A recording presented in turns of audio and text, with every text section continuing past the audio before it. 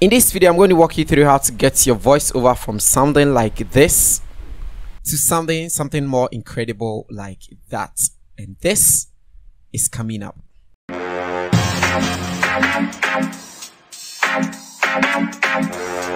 Hi everybody, it's Innocent here and welcome to the channel. Over here we do Photoshop tutorials and tech videos. If that is something that sounds like you're interested, kindly consider subscribing. So over a couple of years now, I've been recording tutorials and I've been recording all of these tutorials with a voiceover. So in this video, I decided to break it down how I actually record my audio from the starting point, what equipment I use, and then how I treat the sound from its initial stage into something more incredible like what you are listening to right now.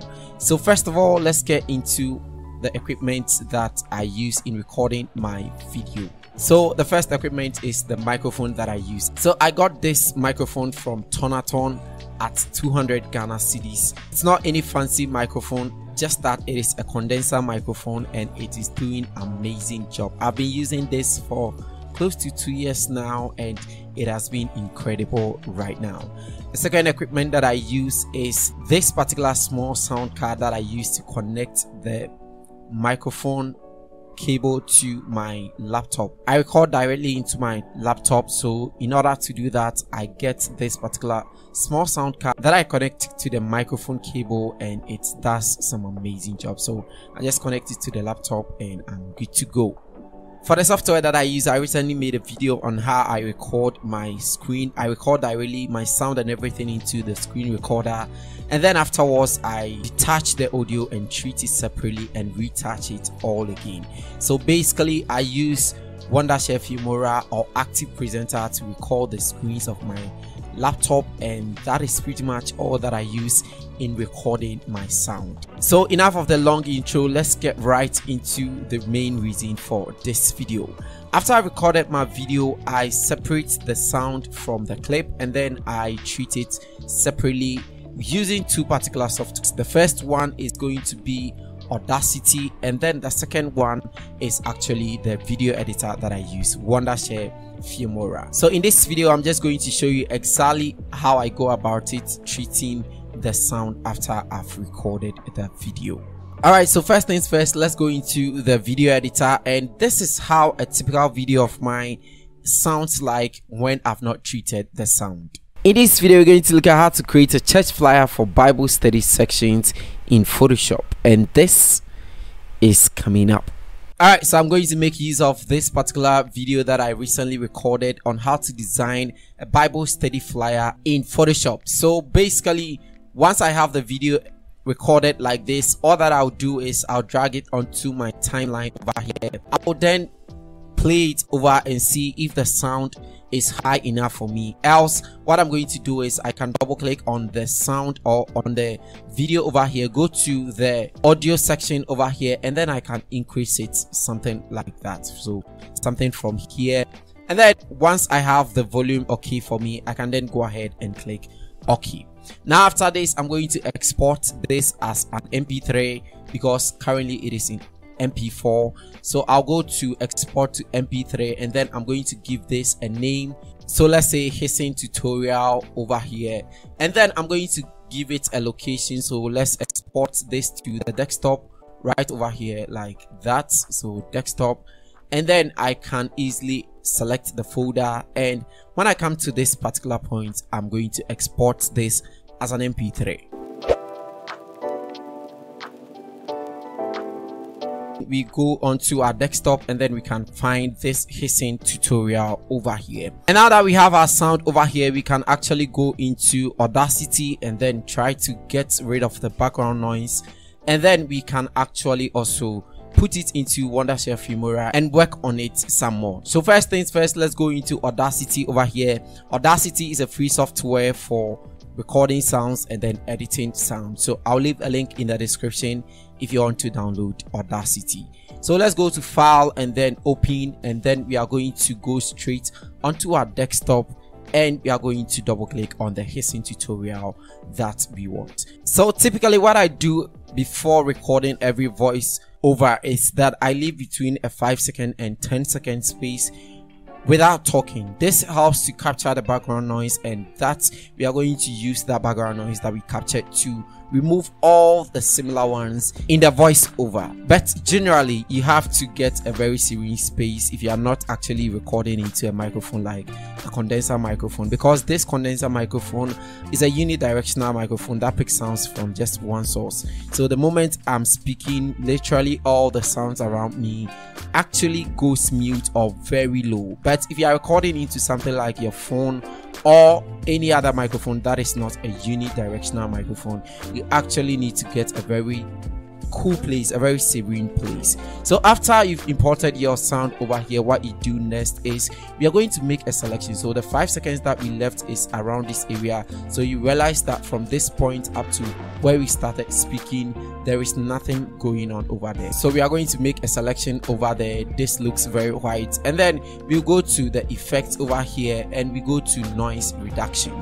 Now at this point you can set the noise reduction decibel over here. So this is the settings that I normally use, and it works fine for every voiceover that I record. So I'm going to click on the get noise profile over here, and then it is going to sample that background noise that you've actually asked it to sample. Now the next thing you do is you hit on Ctrl+A to select the entire sound. So the first one is going to be based on the first 5 seconds or the 10 seconds, and the rest is going to be on all the voice. So you press Ctrl+A to select all of that, go to effect, and then you go back to the noise reduction again, and this time around you're just going to click on OK, because you've actually sampled the noise that you wanted to remove. So basically it is going to take time to apply the noise reduction over here. Now what I want you to pay attention from here is this bass going on right over here. You realize that after the noise has been reduced, these bars are going to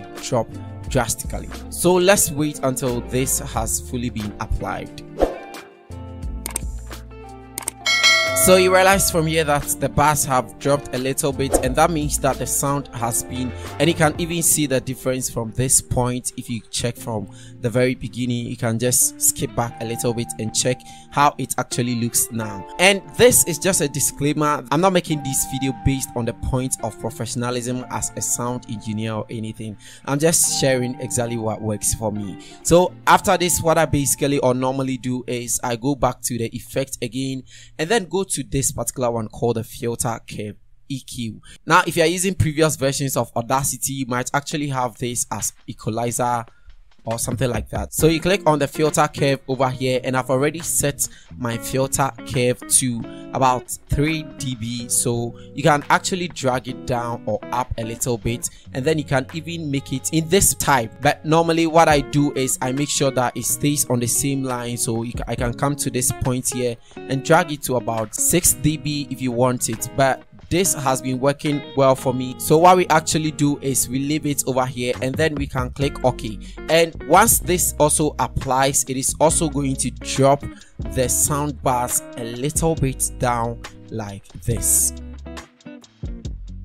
And yes, this is exactly what we have currently. There are other more effects that you can do, like the normalization, but these two effects work best for me. So at this point, what I do is I go to file and then export the voice that I've treated as an MP3. So I export it as MP3, and let's say that we want to export it to desktop to Hasten Tutorial. So we give it a name, Hasten Tutorial Edited, so something like that, and then you can save this one as well. So you click on OK, and then it is going to also take time to export to your desktop.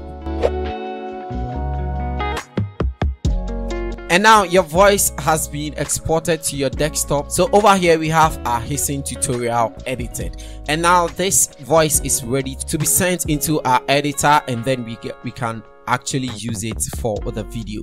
So let's go back to Wondershare Filmora. This is the actual sound that we recorded, so we can go to import. You double click over here, and then you can import the treated voiceover. So I import it like this, and basically since I record straight into my screen recorder, I can easily drag my sound underneath of my video, and then it automatically syncs. But if you are recording separately from, let's say, a camera, and then you are recording the sound into something separately like Audacity, you might actually have to take your time to sync your voice properly.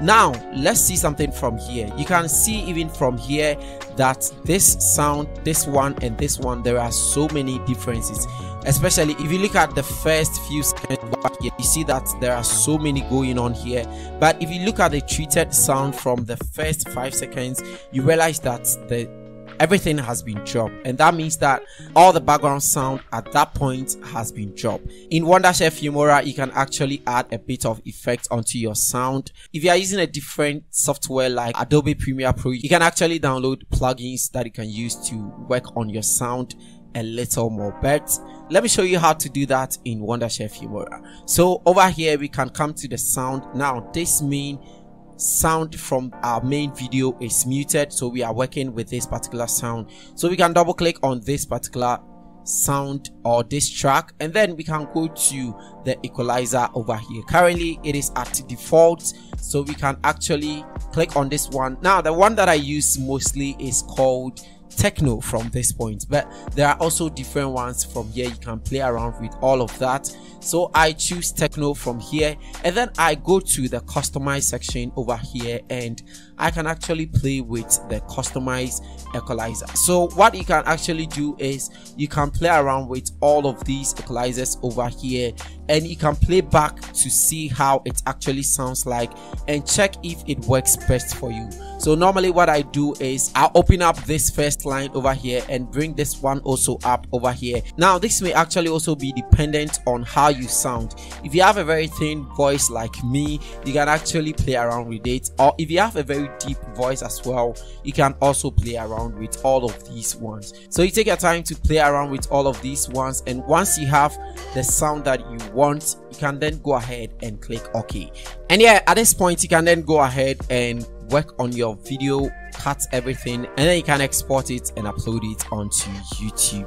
Links to all the things that I mentioned in this video will be in the description, so you can check it out if you want to get any of the gears that I use to record my videos. And yeah, that will be pretty much it for this video. I hope you gained value out of this. If you did, a subscribe to the channel will be so very much appreciated. Don't forget that I've already made a video on how to record your screen with Wondershare Filmora and Active Presenter differently, so you might want to check that video out. All links will be in the description.